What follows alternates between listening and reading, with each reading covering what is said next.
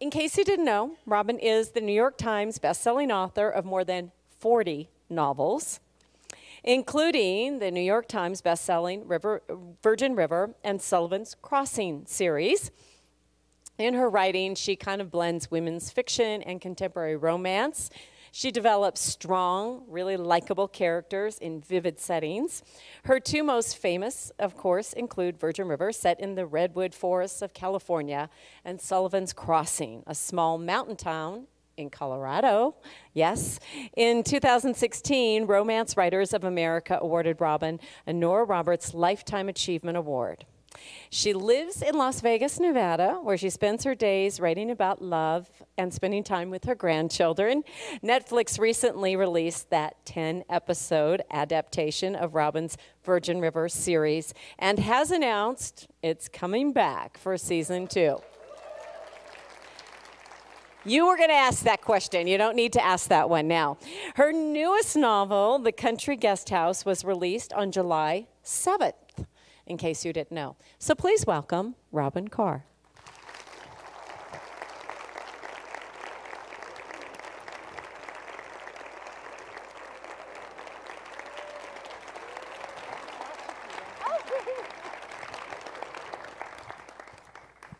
Sorry to be late. I was watching her on TV. She's doing fine. So you're going to let me talk? I'm going to let you talk, okay. And then I'm going to ask a few questions, and then okay. we're letting, more importantly, the folks out here ask some questions. There's a lot of people. Because they got a lot of good questions for you.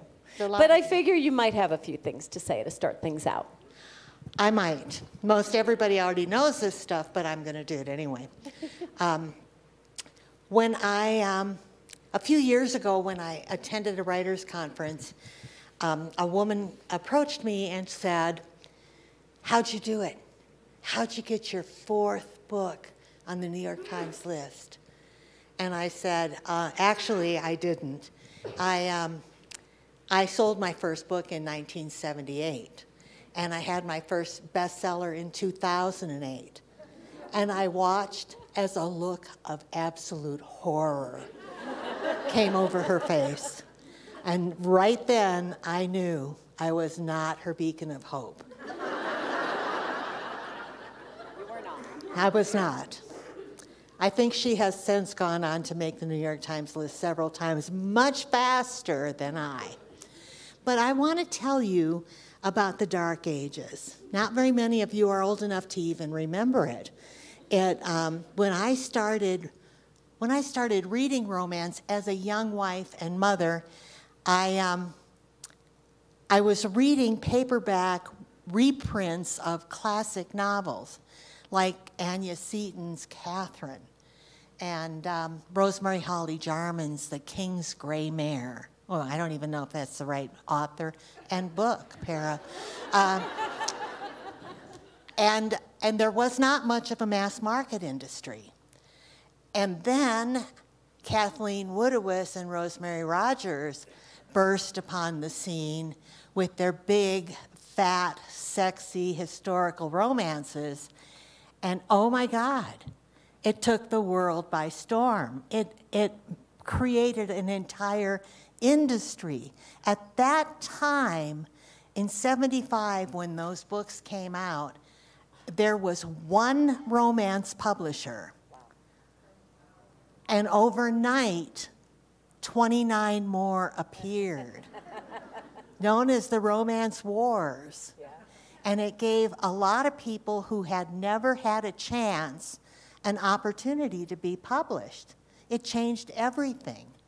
And then at that time, the American Booksellers Association was in charge of the ABA, and we didn't have big chain bookstores like Barnes & Noble or Borders or Walden's or any of those. And a lot of us wondered what we were going to do when those big chains came in and changed everything for us and changed all the rules.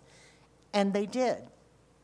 And then there was a glut in the market, and those romance publishers began to slowly disappear. Now, publishers are still publishing romance, of course, but those were dedicated romance publishers, and they had a lot to offer the marketplace. And there were so many, people were signing 15-book contracts. And then all of a sudden, it seemed to just slowly shut down. Then Harlequin bought Silhouette, and we were back. We had one romance publisher. So that was in the dark ages. Now we have new challenges like digital publishing and fewer bookstores and fewer chains and more online purchases. So it's a whole new set of challenges. But those days, those were the glory days. The Kathleen Woodowist days were the glory days. My daughter is, she wouldn't want me to tell you her age, in her 40s. And I made her read a couple of my favorite books from that era. And she said, and I quote, "Really, Mother? Really?" So anyway, here we are. I guess I have some questions. Oh, I want to say something else. We were talking in the back room, and I want to know if you agree with me on this.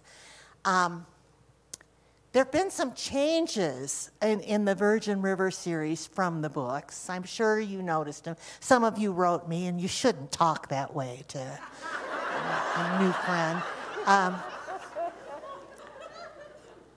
There have been some changes. They're necessary. I write books for readers. There's a lot of internal dialogue. There's a lot of narrative.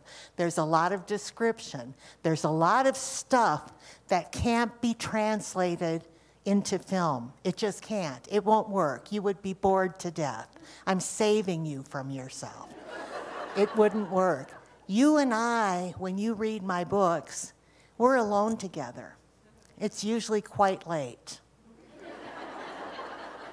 Your relationship with me and with the stories I write, which are, by the way, not me, is very personal and it's very emotional.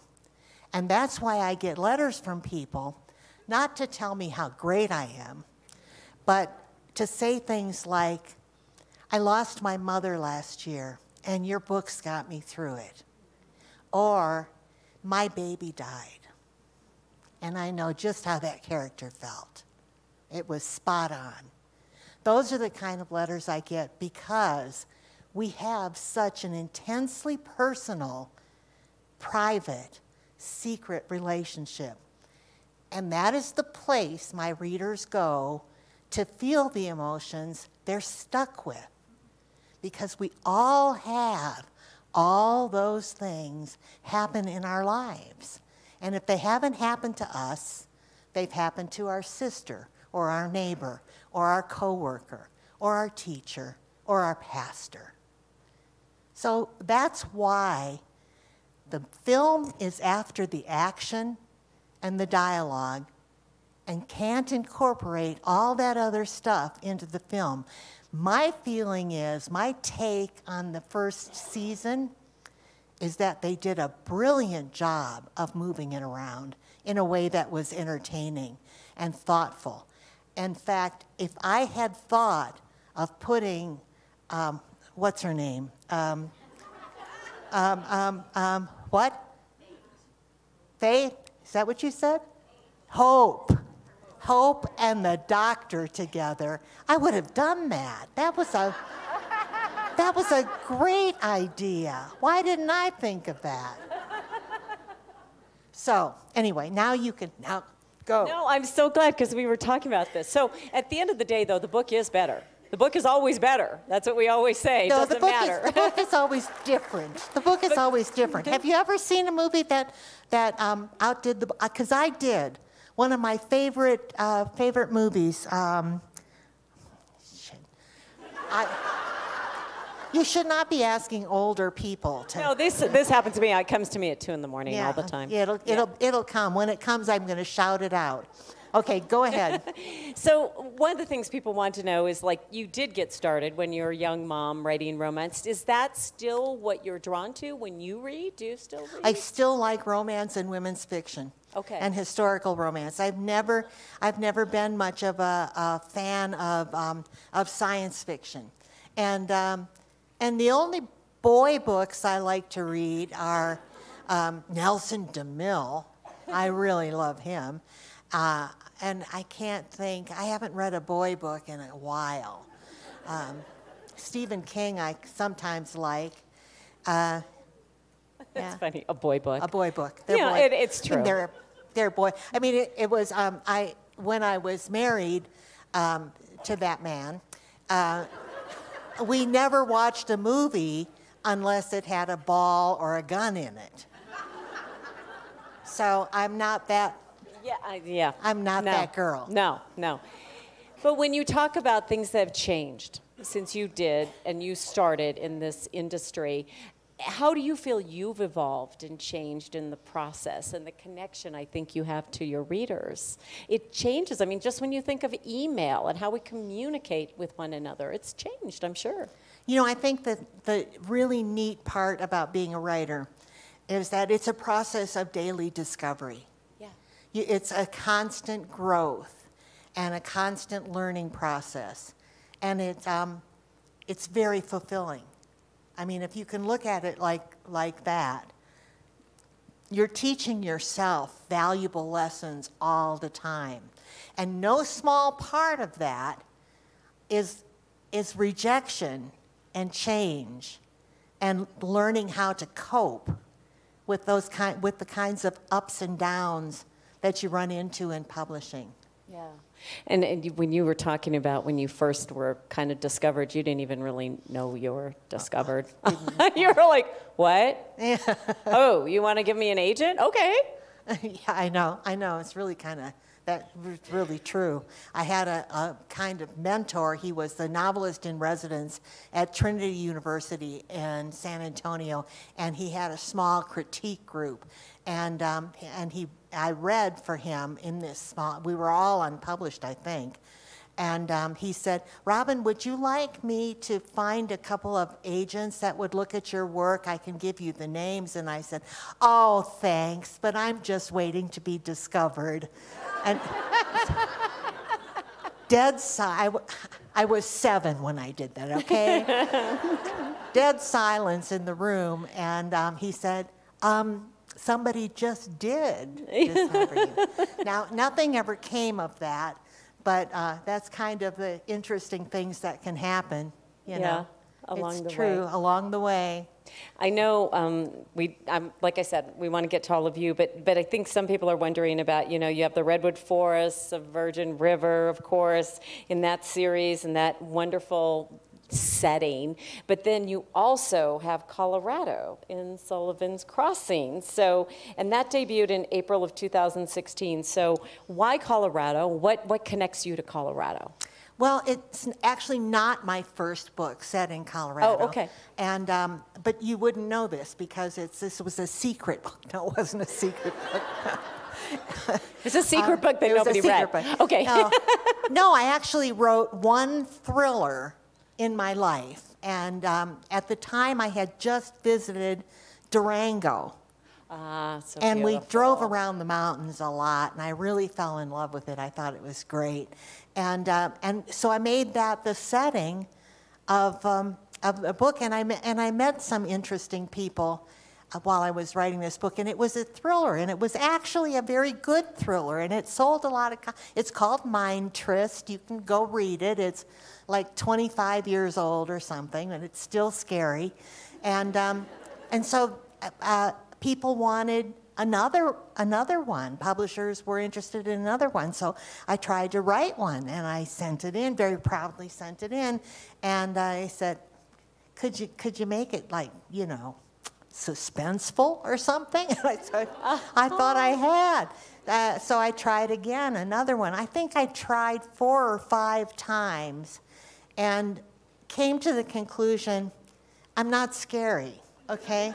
And I'm not That's not your gig. It's not my gig. I never think, when I'm in the bathtub, I don't want to be thinking, what if he came at me now? You know? This just doesn't work for me. So I'm going to write about housewives and women doctors and, you know, that sort of thing. It's less scary. Less scary. Well, I was talking to some people during the break that said when you have a new one of your books come out, A Glass of Wine, your book, and don't bother me. Please, to anybody else in the family, leave me alone. It's my time, you know, into the wee hours of morning, just like you when you started reading books and romance genres. No, till late at night. Late at night. It's your time. Yeah. It's your time. Okay, we want to get some questions from the audience, and I know they're going to bring microphones and things around. I mean, do you ever get to a point where you have a favorite, or do you choose no favorites? It's I like have a children. lot of favorites. Oh, you do? I do. Okay. I do. I really do. One of my favorites, I had lunch today with an old friend who is a gardening nutcase, and I said, I wrote a whole book about a gardening nutcase, and it was called Wild Man Creek, and I loved that book, and it was really a fun book to write, and I loved writing the first Sullivan's Crossing book. I loved it so much that I wanted to keep writing it, so I kept going back to the beginning to see if there wasn't something I could make a little bit better. It was so much fun. The characters just came to life for me. And by the way, I'm due one of those. I haven't had one of those in a while, you know, where you just feel that? Where it just writes itself, and I just lay there and I just lay back and enjoy it, you know. And experience. Yeah. I'm sure there's some that end that when you're finally finished, you're like, I know. I'm done. Many. Because it's exhausting. Many. I say worst book I've ever written in my life. No. I do say that. And then I send it in, and sometimes it's not a great book, and they say, we're going to need a little work here. And so we get to work, and we make it as good as we possibly can. And other times they say, what are you talking about? This is a great book. I love this book. I said, well, then okay. All right. I always knew it was. I always knew that's how I felt. That's right. Okay, so we have questions. We have our people with our microphones. First one up. I know there is. Oh, you chickens. Anybody got a Xanax? There we go. But of course it's going to be not necessarily close. Here we go.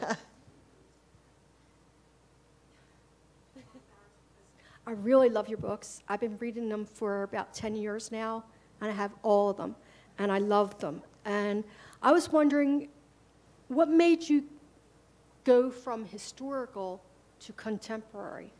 It's simple. I got burned out on historicals. It's all I was reading, all I was writing, and all I was reading was nonfiction about, knights and troubadours and kings, and I got really burned out. I said at the time, no more knights in tights. I can't do it. I just can't. I just couldn't do it. For a long time, I didn't even read historicals after that.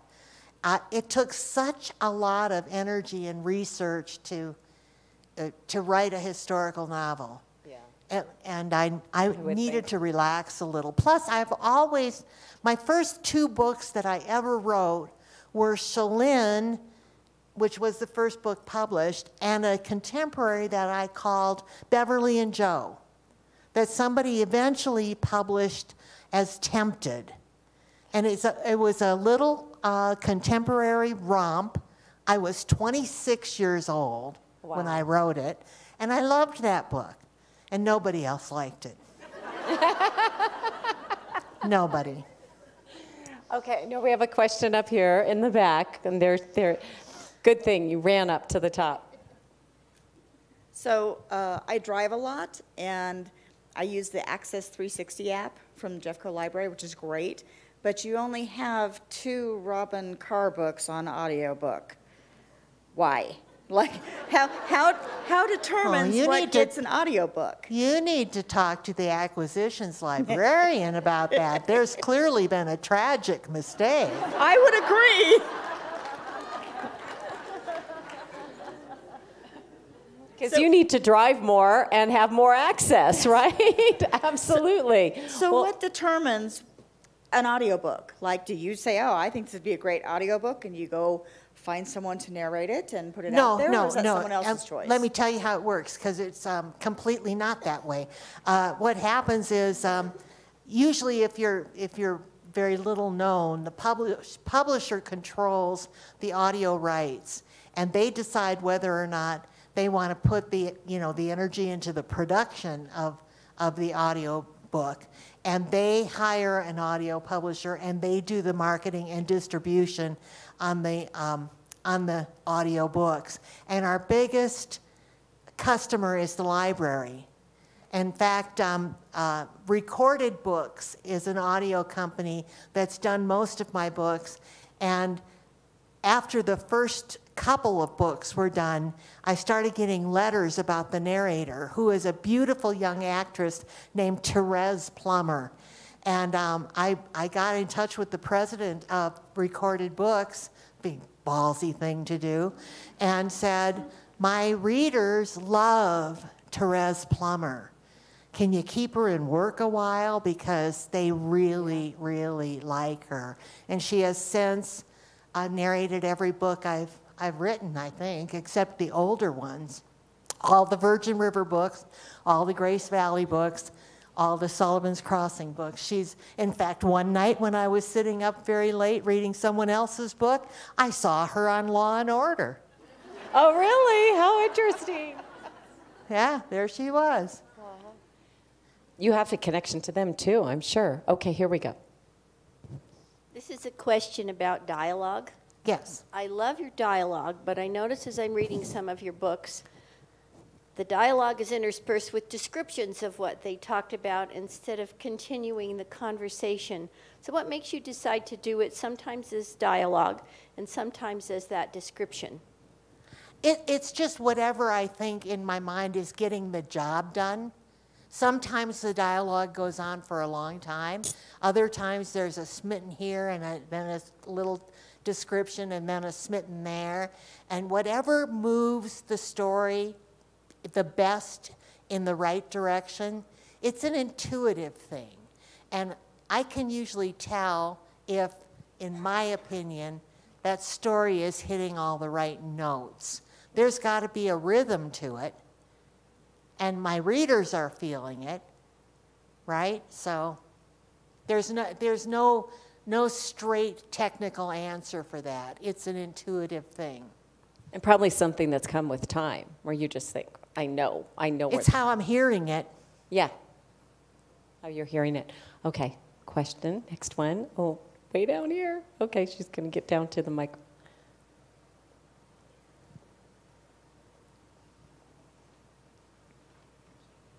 Hi, I was just wondering, what is your writing process? I mean, do you have the story already internalized in your brain and you sit down and you can just whip it out, or do you do it maybe by scenes and then add stuff around it, or maybe it varies? Well, here's what I like. This is the most fun. I love this question, by the way, too, because I used to have this program in my library system called Car Chat, and that was my favorite question to ask the people who were the authors who I was interviewing. Yeah. I like to fly by the seat of my pants. Now I have to know something. I have to know who's in the story and what kind of story it is, and vaguely at least where it's going. And then I like to start on page 1 because I like to discover what's going to happen too. I mean, I like to wait. Something comes to me on page 160, I am perfectly willing to go back to page 1. In fact, some of the best things have happened in revision. Like, who knows who Ricky Sutter is? Anybody know? They know. He is one of the most beloved characters in Virgin River. I had written 4 Virgin River books. And somebody said, I think it was my agent, said, something's missing. What's missing from this? And we talked about 100 possibilities, and then she said, maybe a teenage boy. Ding, ding, ding, ding, ding. I mean, with Jack being a single man, Yeah. a teenage boy without a father in the town who needs someone to mentor him, I went back to the beginning of the first book and wrote him into 4 books. It's the best decision I ever made. How So- hard is that, though, to write somebody in after you've written that many? There's a delete key. Okay. All righty. There's an insert key. Insert, delete. Yeah.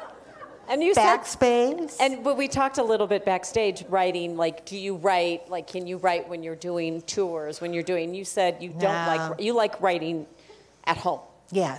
I like writing at home when there is nobody else breathing my air. I heard Nora say that, so I've decided it's mine now. I like to be alone. Yeah.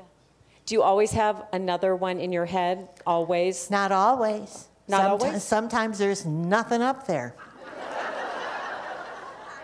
Now there's tricks.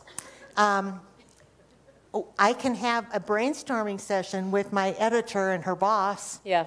And we can talk about, like, what are some of the things that we haven't done that we should do. In one of those brainstorming sessions years ago, and I don't even remember who was in it. It might have been my last editor, for all I know. Somebody said, I have a friend who's found out her husband had an affair years ago, but it lasted for 2 years. And I said, can I write about that? And he said, yeah, she'll never know. And I did. And it was one of my favorite books. And when I started that book, I didn't know if that husband was just a fallible man, a good but fallible man, or if he was a real bastard. And I couldn't wait to find out. So off we go, right? I love it. Brainstorming sessions probably get a lot going. and Yeah. Thinking. All right, next question. Oh, we have one right here. Fight over which side the microphone goes. What? I'm a huge fan of yours. I discovered you last year and read all your Virgin River books before the show came out. I'm like, oh my goodness, the show's coming out. But I read them all in 3 months, I think, maybe 2.5. Your house is filthy, is that what you're saying? Actually, I read them all in audiobook, so I was productive. Yes. But I wanted to ask, I fell in love with your characters, and I just wanted to know where you get your inspiration for such strong, specifically the female characters, such strong women that are independent and feisty. Well, they're us. They're us. Come on, girls. I love it. They're everywhere, and they're us. And the men, perhaps a bit idealized.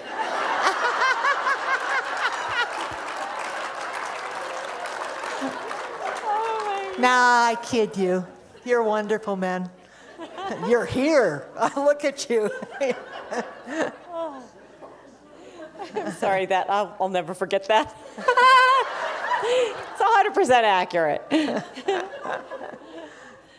So do you meet people, though, when you same thing? I like do. Meet a woman or see or hear a I story do. about a strong woman and say, I do. Like that. I eavesdrop, and I hear things, and I see things, and people tell me things about their friends, and that really doesn't mean that you need to write to me and tell me about your divorce. I'm good on that, believe me. Yeah. Not Dear Abby. No, it's not. But Okay. but I really do. I meet remarkable women and men, and I listen to what they're saying, and I hear tidbits about how they're living and what their problems are. I was just buying a pair of pants at Chico's, and the sales lady said she was divorced after over 40 years, and now her husband wants to come home because the woman he left her for is beating him up. And I said, oh, please be still my heart. Do you go back and buy another pair of pants? Yeah, oh, I would. yeah. I'd be like, I got to keep hearing more. Bought out the whole store. I mean, but that's kind of how it happens. So you're talking to the waitress. You get a story. I mean, it's a constant adventure. And then I have an idea. And this sounds very arrogant. I apologize in advance. I want my characters, most of my characters, to be able to serve as role models for my readers. My readers are looking for answers. They have issues. We all have issues. We're hurting sometimes, and we're sad and lonely sometimes. And there's help. There's always a happy ending. And sometimes it's at the end of a long strain of counseling, but there's always a happy ending. And I want my characters to be strong, intelligent, insightful, and capable of finding a solution to the problems we face in everyday life.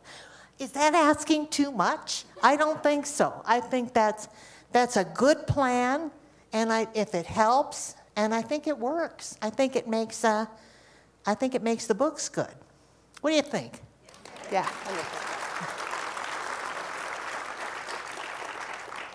Next question. Where are we? Oh, way up top. You guys are getting your exercise in. All your steps. There you go. All your glutes are going to be burning tomorrow. Yeah.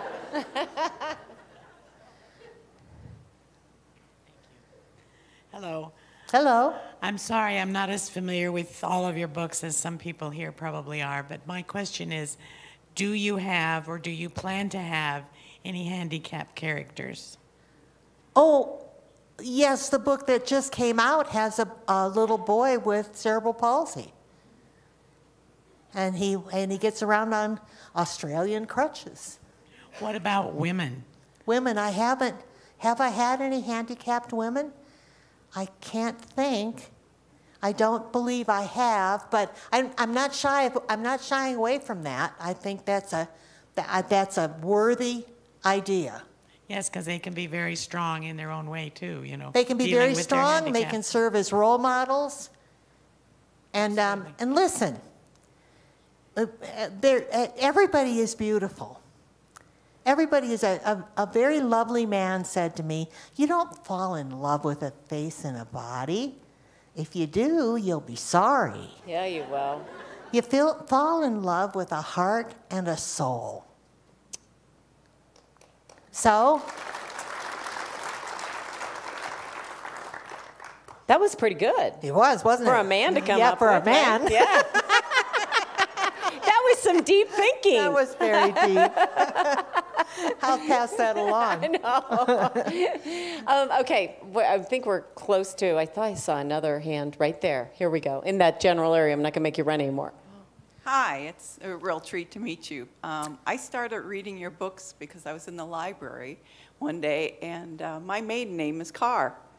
And I thought, oh, well, I should try. She's got a lot of books on the shelf. And so I've been following your books for a while. I actually have a new grandson named Carson, spelled with both R's.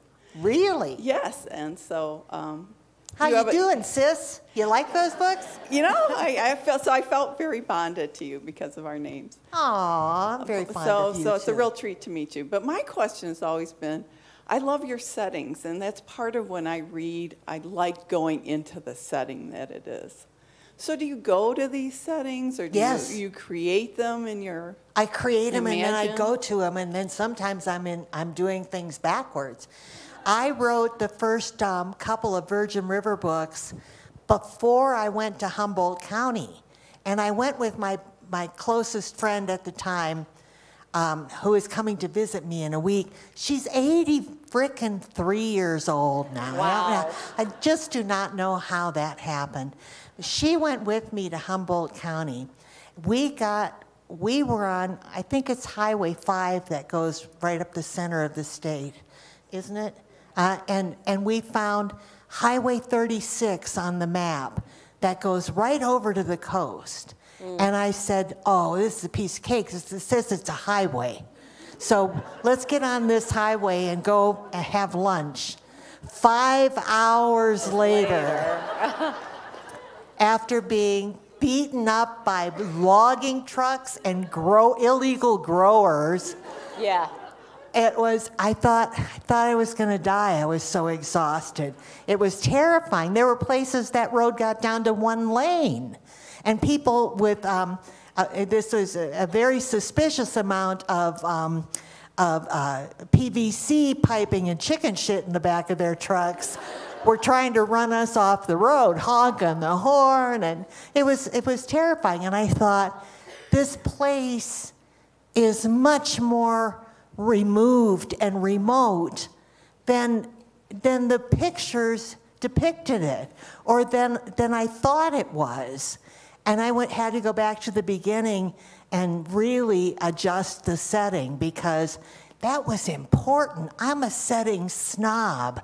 That setting has to require something of the characters. It has to be not easy. It has to be tough. It has to have texture. It can't be moved to a pretty little town, lots of picket fences. I think I'll sell cupcakes for a living. That just isn't gritty enough for me. So in the places I've chosen so far, you have to know what you're doing to exist in a.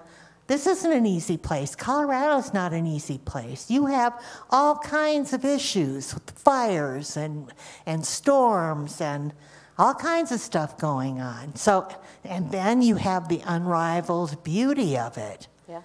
I mean, how can you just can't do any better than that. Yeah, the setting's important. And yes, I go there. Yeah. So when you go there before? Well, or you sometimes see, during, but then you, mentally take snapshots? Well, in most your of the mind or time, if notes? you're smart, you go there before. Right. Well, when you said the one thing, yeah. Yeah, So my fatal mistake, I had to rewrite 4 books because it really was much more important than it was different than I had described it. I had a pretty little country road. Yeah. I didn't have all those growers. Yeah. In fact, how those growers came to be, this was such an auspicious occasion. I went to a little community called Boonesboro in California, actually to listen to Alice Walker read. And I idolized her, so it was a big moment. And then a couple days later, I was standing on the side of the road with one of the locals, and a Black Hawk flew over. Now there's no mistaking a Black Hawk. And I said, I didn't know you had an Army post out here. And he said, that's not Army, that's DEA. We have the biggest pot growing area in the United States. And I said, you do? I want to see that. Ding, ding, ding. So I called the sheriff and asked about the pot growers. He talked my leg off. I bet he did. It was great. You know, the thing I've learned about research is if you're nice and prepared, people will tell you absolutely anything. If you're asking them about themselves, they'll talk forever. Look at me. They want to be listened to. Yeah. Really, at the end of the day. People want to be listened to. Yeah. So when you go to that setting, then do you take notes? Do you take photos? Take pictures, take notes, go to people in key positions of power and knowledge. Go right to the police department and say, I'm writing a book.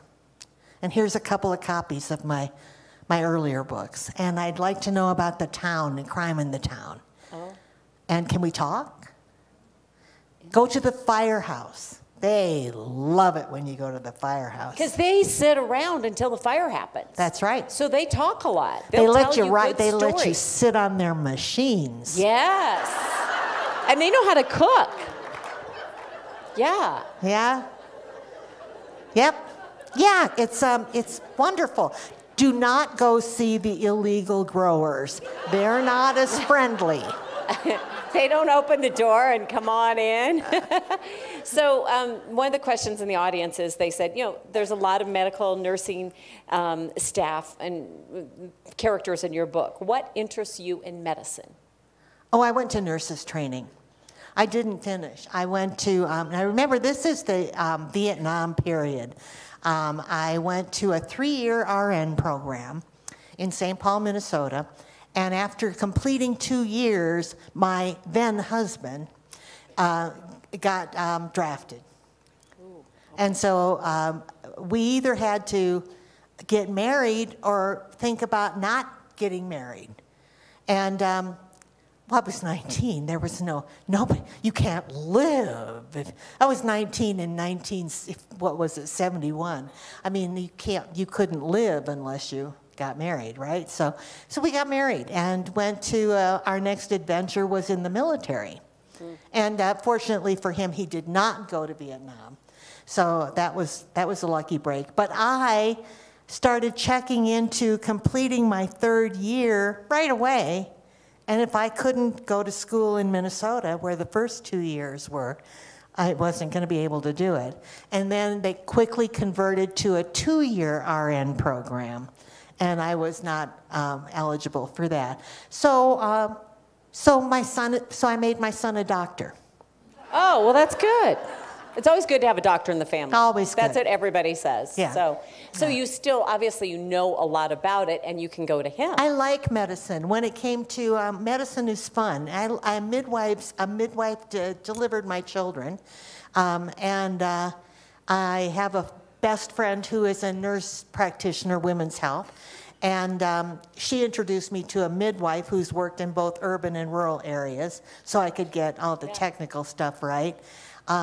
And it's easy to research, and my daughter's a cop.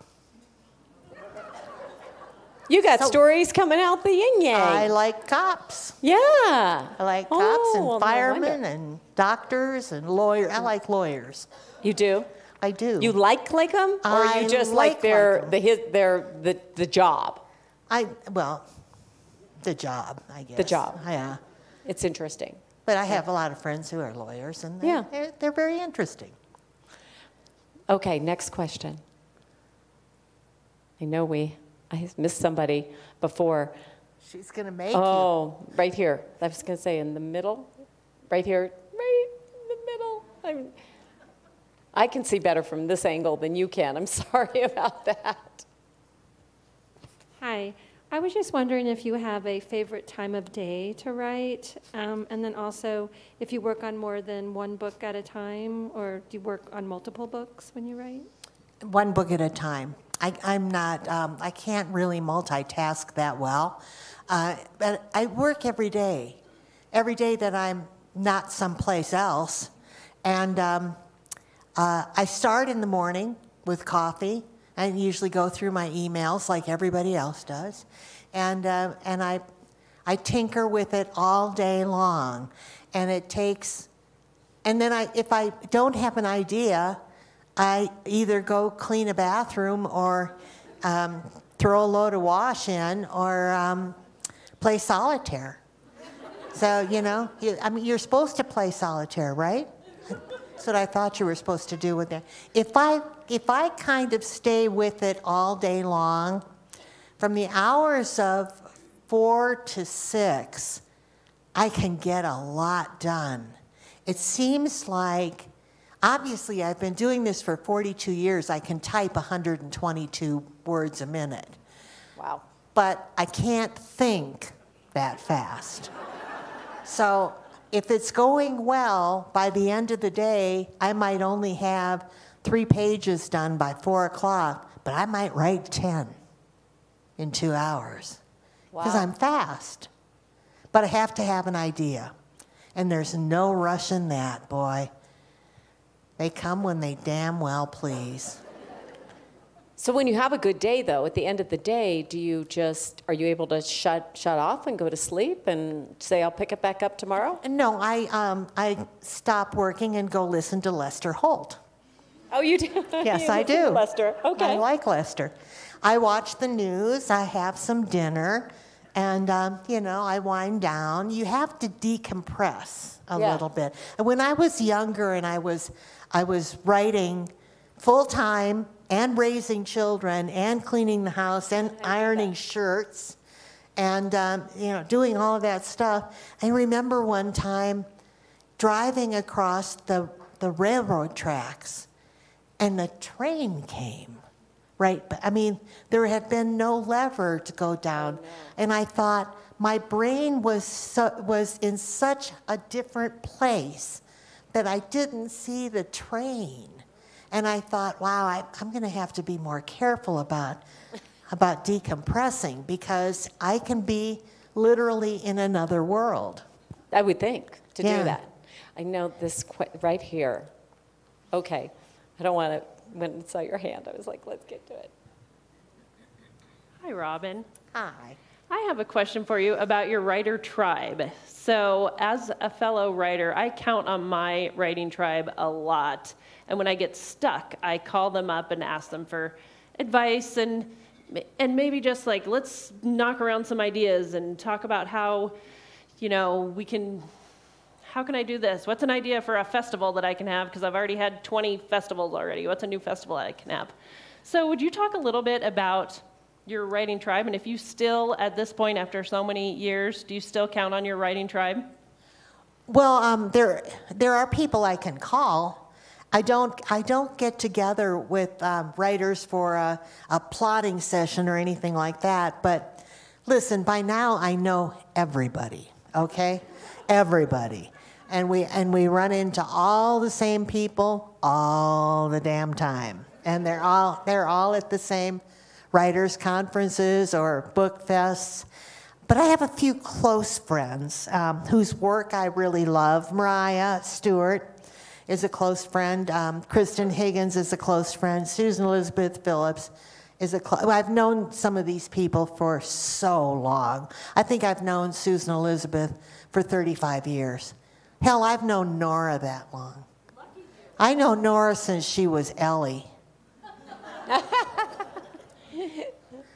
So that's what Jenny was saying backstage. You guys get together and just everybody talks about, right? I mean, you speak your own language, I think. We probably do. That others don't understand necessarily in your world. But I have told people I'm having a terrible time with this plot. What can I do? And Kristen Higgins gets the points for what I think is one of the best scenes I've ever written. And it's at the beginning of What We Find when Maggie, a neurosurgeon, is hiding in a stairwell to cry because she can't let the boy doctors see her cry. She's a neurosurgeon. She can't cry. Do you know what my son said when he read that? She's a neurosurgeon. She can't cry. Said, thus the stairwell, you see. Proved my point. Next question. I missed a couple of hands. Oh, there we go. Hey, Robyn. You've mentioned more than once where you've had to go back and revise some of the earlier books. Yes. And then my question is, what happens then if those books are already in print? Just the next print that comes out has the revisions in it? Oh, no, I don't revise anything that's already been in print. In fact, I'm kind of snooty about that, too. I think there's been a lot of talk lately about revising printed books before reissuing them. I like the idea that we can study an author and see where they've been and where they're going and start a discourse on the changes, and that's valuable information, and that's intellectualizing a craft, and the study of it is important to would-be writers and to people who just are studying literature. I put my first historicals, some of which I don't, and some parts of which I don't think are brilliant, back in print because they need to be available. They should be available to be read. And that is what she did at that time. based on what she knew at that time. That's important information, I think. It's pure. It's being authentic to yourself, too, Yes. and the evolution that you have had That's as an right. author. When you, raise your hand, we have runners getting to you, when you talk about these strong women, because you've been writing for more than 5 years, do you look in the women that you see in your life or view and think that women have changed that much? I mean, we still, women have been caring for others and making strong, tough decisions for a long, long time and have flaws, but do you see them changing now? I stomped for the Equal Rights Amendment in 78, 80. We haven't come far enough. Yeah. There's still, I can't believe we're still fighting some battles. It's unbelievable to me. We should have come much further. Yeah, when you talk about equal pay and everything else. That's and where we right, stand equal in our pay, country. and how about sexual assault? The Me Too movement we talked about and the impact it has Yeah. on romance writers. Yeah, it's, we're not coming, we're making progress. It's just not fast enough. Yeah. Some of these things I can't believe we're asking these questions. Yeah. Oh, here we go. I was just curious where Sullivan's Crossing is in Colorado. I'm not really sure. I'd need a map and a drawing board and a poker. But it looked to me on the map like there was this area by Leadville. Oh, okay. Leadville's got the highest airport Yes. in the world, right? Isn't there a valley south of Leadville?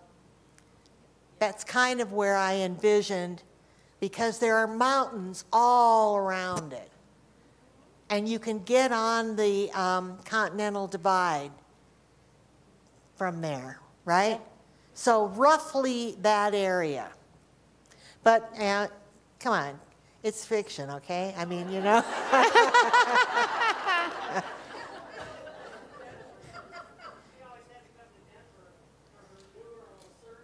Oh, yeah?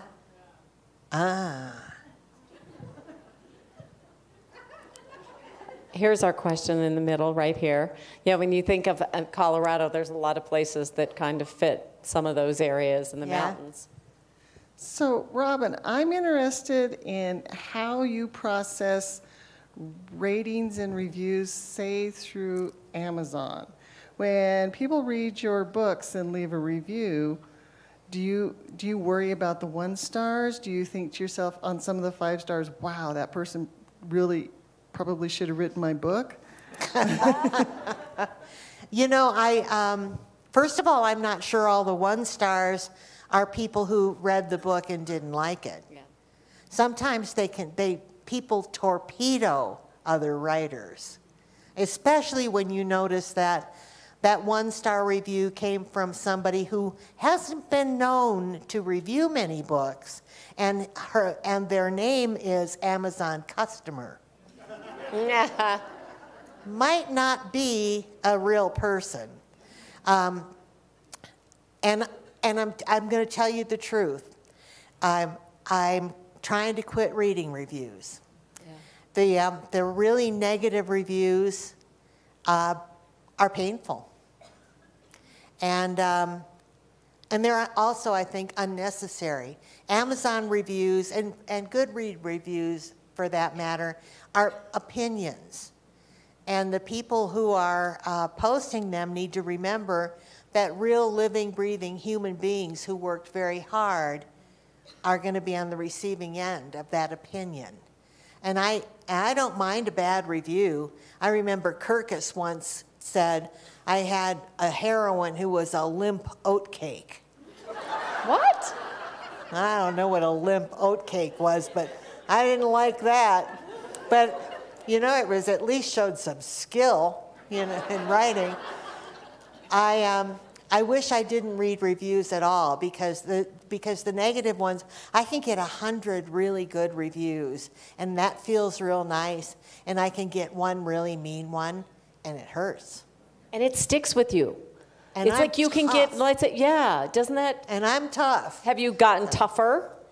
Well, probably a little bit, but you know, I think about what it does to the, I've seen young starting out writers younger than I just be brought to their knees by a horrible review. I don't. And you know what? Those reviews are opinions, doggone it. We used to have real live critics that we sent books to. Now, anybody can leave an opinion. It's not a trained, educated in literature critic. No. Some. In fact, most of the time, their grammar, punctuation, and syntax is I was going to say, if they can't spell or so bad. Take it for what it's worth then, right? That's right. Take it for what it's worth. But good question. Where was our next question? Right here? Did I miss it? Yeah, here we go. Thanks. I was just curious how the Netflix series came about. What kind of input did you get to have into that? And then what everybody's wanting to know is when season 2 is coming out. Oh, I don't know anything about season 2. Netflix is really is in charge, and they tell me when they want me to know, or maybe when they think they want the world to know. I don't know. They've had a lot of secrets. They don't want to publicize it until they're ready to publicize it. How it came about was, well, first of all, my agent is always on the lookout for production companies that are interested in that kind of work. And a producer, and there has been a lot of interest along the way. I was very particular about what kind of production company was going to take it on, because the Virgin River people swear and have sex. Are we clear? And I didn't want them to be mushed down. I wanted them to be real edgy people. And so Netflix was perfect. So when the producer optioned the work, she pitched it to Netflix, who bought it. And they put the contract together that doesn't really call for me to do anything. Now, I could throw my weight around, I suppose, yeah. But this would not be good for the series. I don't make movies, I make books. I could go get involved and easily really muck up the whole thing. I could have made it terrible in one day. So I'm leaving the movie making to people who actually make movies. But you've written a screenplay. I've written a screenplay, yeah. In the past. And I can read them. I saw the first couple of scripts for the first couple of Virgin Rivers, and they were good. And I thought, these are really good, but they're not exactly like my book. That was my first thought. And I thought, see, I'm not a good person to do this. Know your lane, right? Stay in your lane. Stay in your lane. Stay in your lane. Okay. This question, do we have it down here, another one? But you said you did go to Hollywood, try that thing briefly, didn't like it, that whole Hollywood experience. I wrote several scripts with, some with a writing partner who had sold movie scripts. And the whole way that they work in a room with, yelling out the next line and arguing over it's just not going to work for me. Yeah. I'm by myself in my pajamas. And that's how it's going to be. Yeah, that's your place. That's my your place. Safe place. Okay. What advice would you give to a new author with finding an agent and a publisher to get their book out in print? I think you should listen to all the tips and wait for the planets to all line up in a specific way. and then it's right. No, I think you should get an agent. You should expect the agents, the first 20 that you try, to turn you down just because they're only looking for a specific thing, or it just didn't ring their bells. And it doesn't have anything to do with you particularly. I've had, I don't know how many agents, but the one I have now used to be my editor, and 30 years ago, and I think I'm taking this one to the grave. But it's very, very hard. There are so many disappointments in publishing. You really have to be strong and determined and keep on doing what you're doing, and don't let anybody tell you you can't be published or you're not good enough. The first editor I pitched the Virgin River series to said, "It'll never work." I cried all the way home. It'll never work. So you still you still feel the pain of rejection Sure. when somebody doesn't like it after all these years. Sure. And then you find out, the next thing you find out is when it does work in a big way, victory has many fathers. It was everybody else's idea, for sure. Yeah. And, you know, I had a book that was going to be a breakout book, a big breakout book. And back in the day, they didn't give you information over the phone like, we've shipped 75,000 copies or anything. They didn't tell you anything. But in this instance, this book that had previously been scheduled to print 15,000 copies or something was printing and shipping 100,000 copies. It was going to be part of a special Reading at Sea program. It was going to take me to the moon. I was so excited. I had to wait for the royalty statement to come to see how well it did. And it came. And I called my daughter and my good friend and said, meet me at Claim Jumpers. I'm buying. Order wine. And they did. And I opened the envelope, and it was $7. Didn't even pay for my glass. And the end of the story is, we never did find out what went wrong. It was like a train went off the track. 75,000 books were returned. And it was a disaster. And we had to start over and rebuild. And we started over and rebuild. And so can you. It's hard work. Yeah, this isn't for sissies, this job. Yeah. By no means. This question is, what role has the library played in your life? Oh, the library is very special to me, always has been. From the time I was a little girl and went with my grandmother and collected books, I always had such ambitions for the books I was going to read. You know, those big, thick ones with small print, and I couldn't get through a page. But when I got to Henderson, Nevada, 20 years ago, they were excavating down the street, and it was going to be for a new library.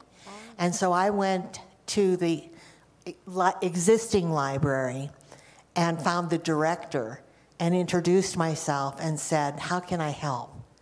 And she said, oh, you can do a lot of things for us. And so in the course of about 12 years, I had friends who were best-selling authors come to the library. And I wasn't a best-selling author, but they were. Come to the library and sign books and fundraisers and things. I started a program called Car Chat, which I interviewed authors who came to town.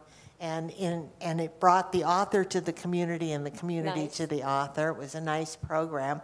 I was on their board of trustees for 4 years. I thought that would either bore me to death or kill me.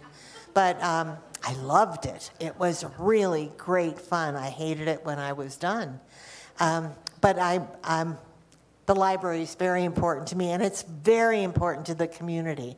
Yeah. And we floated a referendum for money to enlarge the library. And, you know, we see the demographics, and we see who's voting for us and who's not. And that library didn't pass a small referendum to add to the libraries in the city, and yet it is standing room only every day. Every day. Every day. Wow. In fact, you can't find a parking place.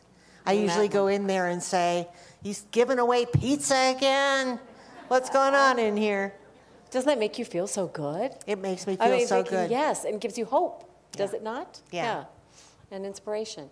I don't know if we had another question really close. Yes, we did.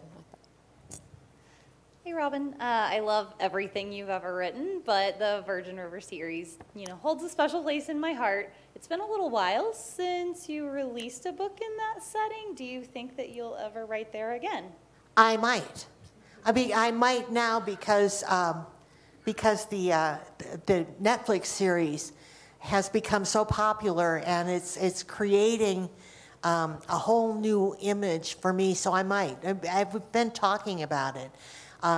Yeah, I wrote the last one, I think, in 2011, I think. But having said that, 20 is a lot. And, 21 books, not very many people can stay with a location and a set of characters that long. That's really hard to do. But it's a special place, and people love it. And I'm thinking of ways that I can go back to Virgin River. And it's a good thing when people say they want more. That is. It makes you know that it's good. One of the questions I know that we wanted to get to is a key theme in the Country Guesthouse is family. And the idea that family is something you create for yourself through the people you surround. Are your family relationships a source of inspiration? I know you mentioned your son and your daughter, so I guess finally they live, well, Jamie my daughter has always lived nearby, so I see her kids regularly. My son was an Army surgeon for 17 years. Wow. So he was all over. He was all over, and he was in some very unsavory places. And when he was in Iraq, we Skyped every day. And it was kind of funny because I would hear that Skype alarm and I would think, oh, geez. I can't tell him I can't talk. He's in Iraq. So hello, I would take the call. But we talked every single day while he was in Iraq and really became close. And so I spend a lot of time with my children. Yeah. And do they think you're cool and you're great? Do they think I'm cool? I bet they do. Don't they? I mean, don't they brag about you? Don't you think I'm cool? Yes, and I'd be bragging about you every day. Yeah, I think they think I'm cool. Yeah. I think that it really got emphasized when they could see it on TV. That's what I was going to say. That made me real. It was like, you're the ultimate cool hipster at a new level. Yeah. I just think that's so interesting. Okay, also another one, the fifth book in Sullivan's Crossing series, and kind of leaves the readers hungry for more. So do you have plans for a sixth installment? Well, yeah, I do. For sure. I just don't know exactly when I'm going to do that. I just finished a book, and it wasn't a Sullivan's Crossing book. So I have I have like 3 days to think about what I'm going to do next. So when you finish a book, do you just take a break? Do you say, I'm going to take a vacation for a second? There's never time to take. The books are in production for a long time. Yeah, it's like a baby. It's giving like birth. a baby, yeah. So you need to stay on it. So there are days I don't write, but usually it's because I'm doing something else. Oh, okay. What struck me when we talked backstage, and I know if you have a question, raise your hand so I can get our runners to us if somebody does, is you call yourself an introvert. I am. Do you want to know how you can tell? Introverts are exhausted by putting themselves out there and being with a lot of people.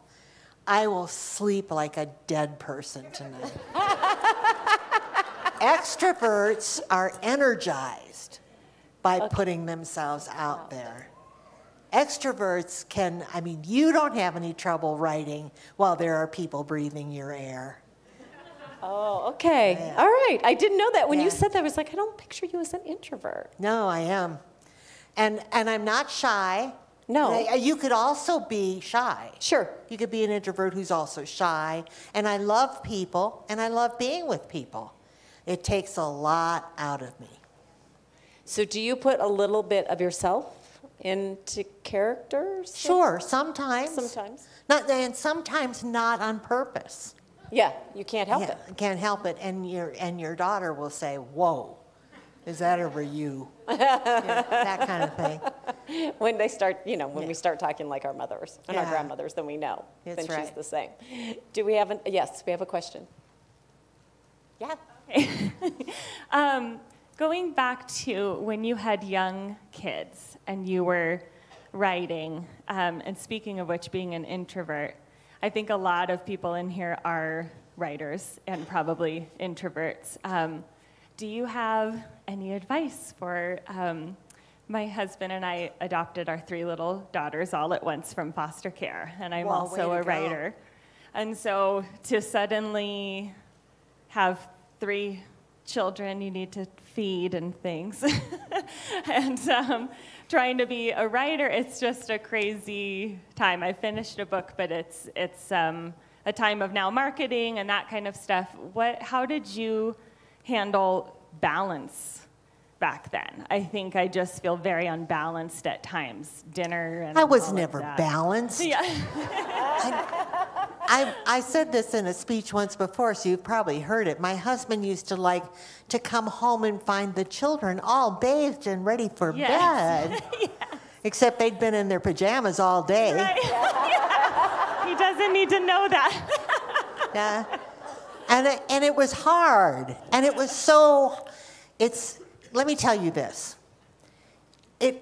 Are you about 40, 35? Yes, around there. Someplace in there. It is never going to be this hard again. These are the hardest years of your life. You are earning and deciding where you want to be in your ultimately in your career. You're deciding what your growth rate is. You're deciding what you can do for your children and for your elder parents.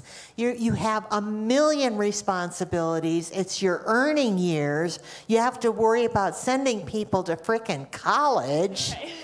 And it's the hardest job you will ever do. And you're trying to keep your relationships safe and in balance. And sometimes it feels like there's so much at stake. Because guess what? There's so much at stake. Your children, your marriage, your family, your friendships. This is the hardest it is ever going to be. It's never going to be this hard again. You're going to grow through this stage somehow, doing it your way. And by the way, you are very beautiful. And you're going to get it done. And you're going to look back on it and stupidly miss those days when you were young and the kids were tearing at you and you were trying to write a sex scene.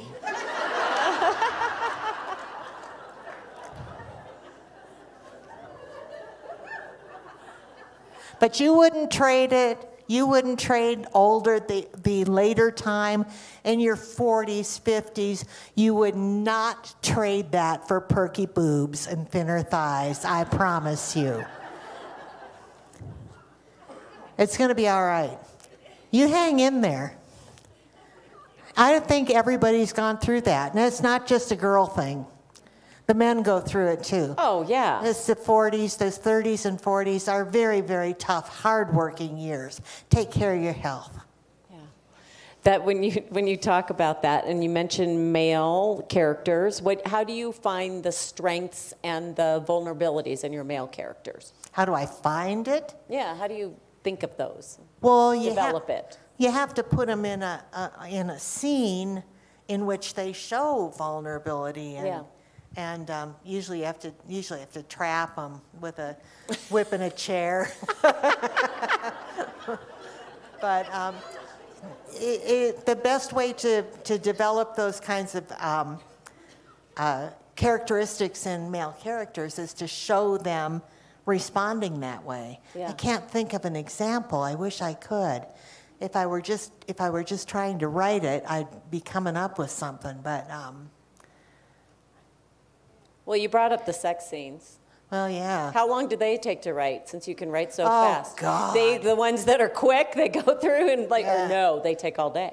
Oh my God, it's so hard to write a sex scene. It is. It's Really? It really is. It really is. First of all, It's you're just a like little the bit- actors that talk, these beautiful people that say it's the hardest job ever when they have to do the sex scene. Well, it's a little embarrassing for one thing. Yeah, there's that. And you feel a little bit vulnerable yourself when you're trying. You're wondering. You keep seeing Aunt Mary, you know, when she's the grimace on her face when she's reading it. Look what little Robbie did. Yeah, it's hard to do, but so important. Your readers don't like having the door slammed in their face. If they want some satisfaction too. It's not just the characters in the book who deserve satisfaction. The reader deserves satisfaction in everything. If somebody's winding up for a good punch, let them go. If you don't introduce a gun into a story unless you're going to shoot it. Yeah. So and it's romance. yeah. So don't introduce that thing if you're not going to shoot if you're not going to go that direction.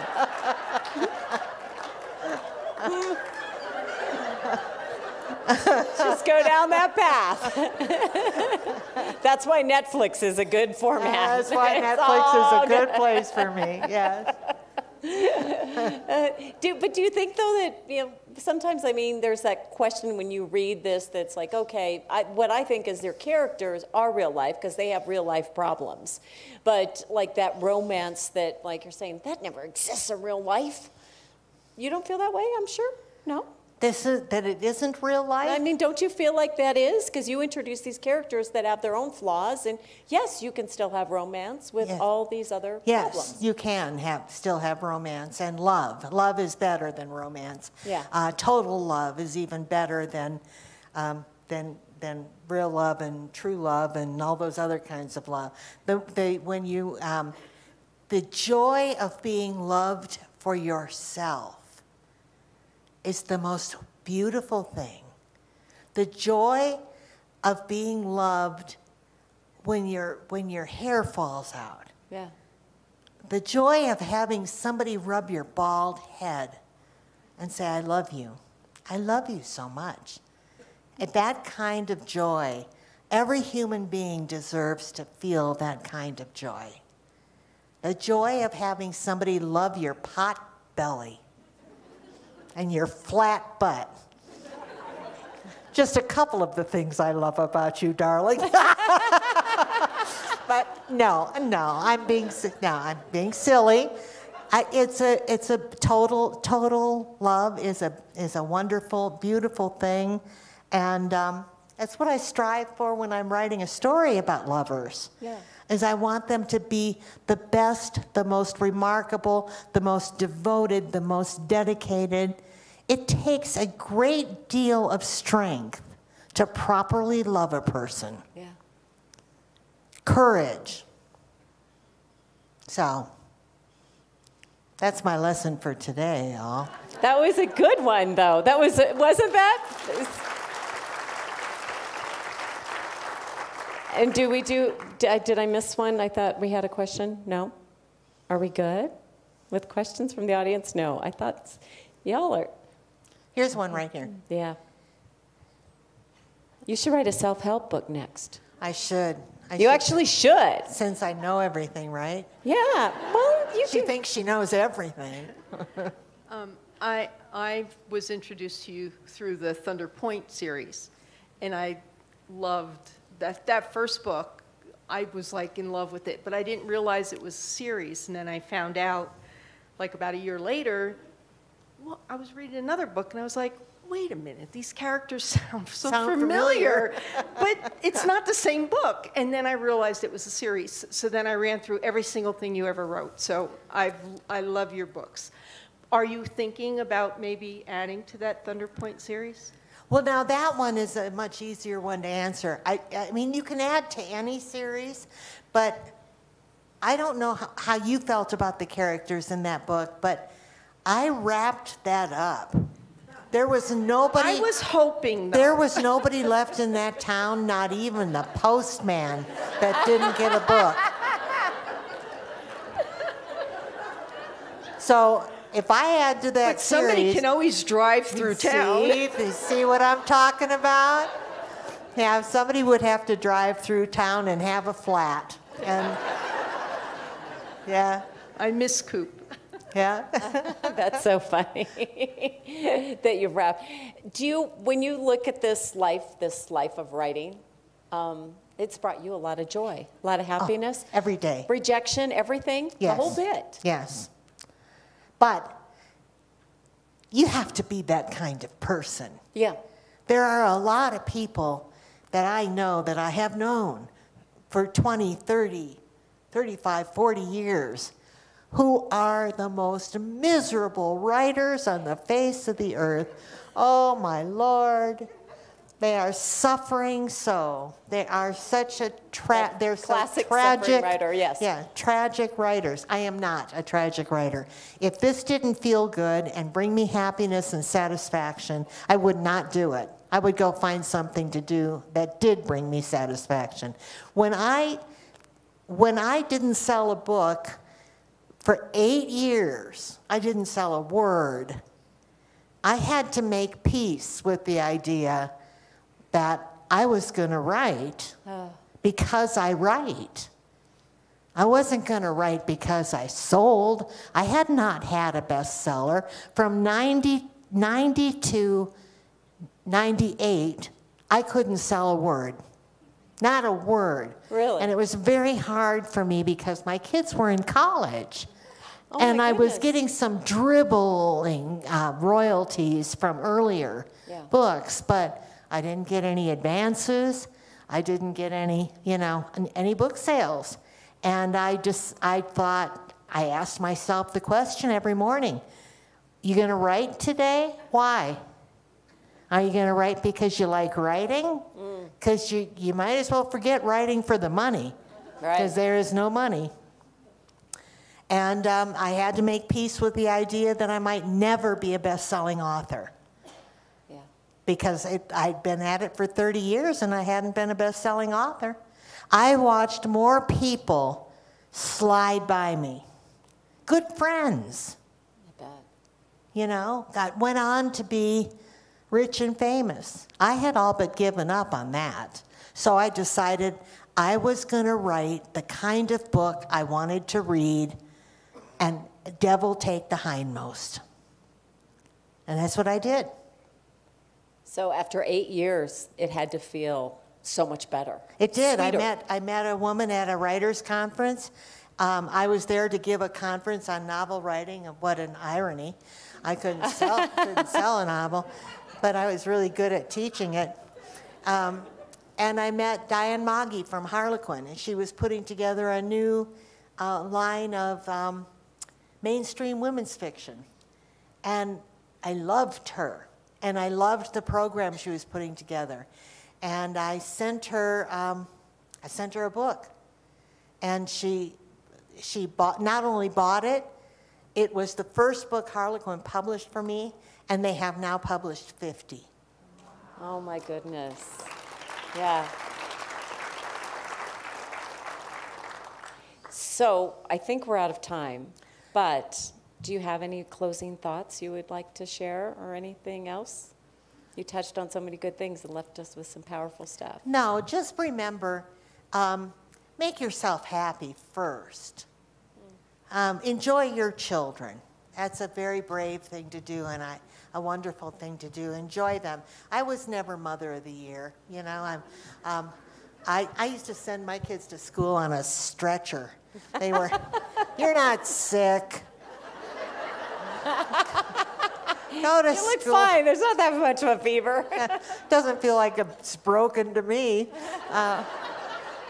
Enjoy your children. Enjoy your work. Enjoy your home, and don't, you know, don't stress out over this stuff. It's all going to work out. My favorite quote of all time is, "Everything will be fine in the end.